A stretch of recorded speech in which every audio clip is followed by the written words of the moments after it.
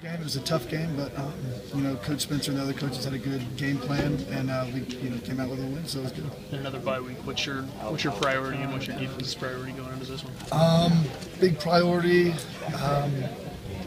Probably just working on mistakes. We gave up too many big plays. That's a huge thing that we need to work on. And especially a few times they just pounded the ball on us all the way down to the goal line. So there's a lot of things we need to work on, but getting everyone healthy and working on eliminating big plays, and we should be pretty excited to play in TCU. With a running quarterback like Sam's, how much importance is it on you guys in the linebacker position to maintain him from running it, but also being part of that pass defense?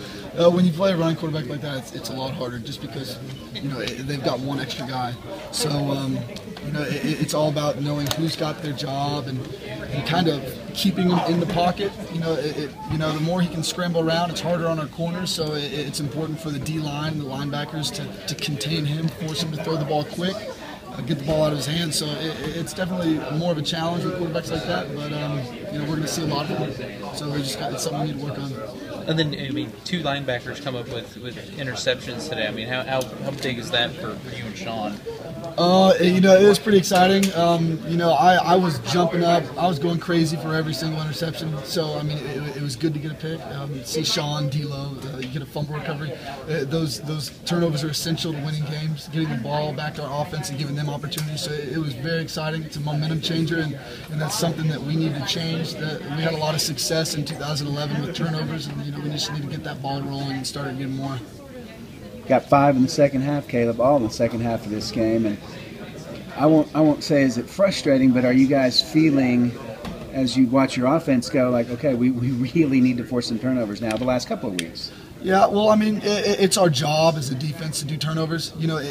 I think we've got a lot of older guys on defense, so we know, it's not our job to worry about the offense. Whether we're winning, losing, tied, we have the same job: get the ball back, stop the opposing offense, and create turnovers. So, it's not frustrating. We have plenty of faith in our offense, and we just know what our job is, and we keep on grinding. We get excitement, we get emotion from the crowd, and we have a lot of fun out there. What was the attitude of this team? Because you were jolted last week, I'm sure, just by losing. So was this about the response you expected? Are you happy with the response a week after what happened at West Virginia? Oh, yes, sir. One of the good things is on our defense and our offense is we have a lot of older leadership. We've got a lot of older guys, so it wasn't hard to rally the troops, get the younger guys on board, and get excited. We came into this game with a chip on our shoulder, ready to prove ourselves. And I think we did that. We just need to continue to work. We got to take advantage of this bye week, work on turnovers, and get the right mindset for TCU.